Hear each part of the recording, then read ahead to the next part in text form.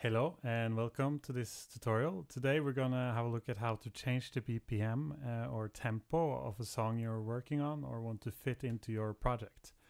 So let's dive straight in. I have a song here in 120 BPM and my project's the tempo I want to work in is 125. So as we can hear, it doesn't really fit together. So a quick way to make this work is to change our tempo to the song's tempo. So that's 120, and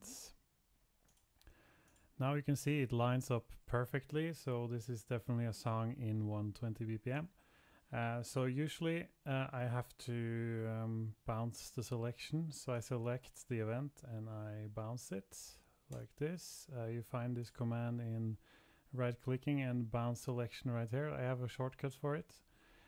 After you've done that, the reason why we're doing it is because this will print any tempo information to the audio file.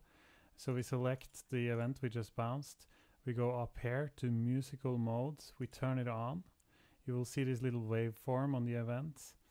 And what happens now is that if I turn the tempo to 125, you can see now that the audio event is perfectly lined up. And let's have a playback.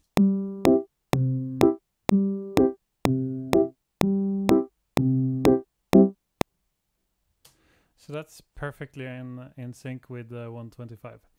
And by the way, if you want to change tempo, you can click up here on your tempo track, or you can click down here to change the tempo. You can just write it in. And a shortcut to change it is Shift-T. And then you will see it's automatically selected and you can write in whatever tempo you need. Okay, so now this 120 BPM song is in 125. And I have another song in 130 right here. And I want to sync it to 125 as well. So we do as we did before. We changed Cubase to 130, which is the song's original tempo. We can check that this is correct. And as you can see, this lines up perfectly in 130.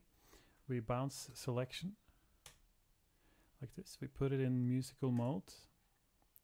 And now we change the tempo back. We use our handy little shortcut, Shift-T.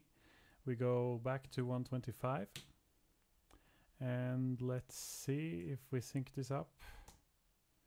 And now we can see the grid is perfectly lining up with the audio. And let's have a listen. Perfect. Just what I imagined.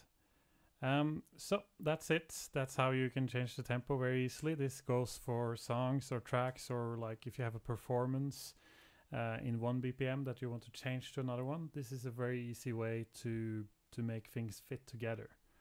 Okay, I hope that's been useful. If you like this, please hit like on the video and subscribe to the channel. Thanks for watching.